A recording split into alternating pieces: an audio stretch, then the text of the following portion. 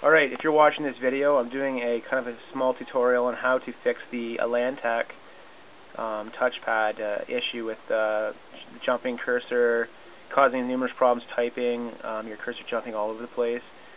Now, originally, if you go into the device manager and you try to troubleshoot that way and you can't disable your touchpad that way, there is a last resort, and it's very simple. Don't even bother doing any of that stuff where you got to go device manager, disabling stuff.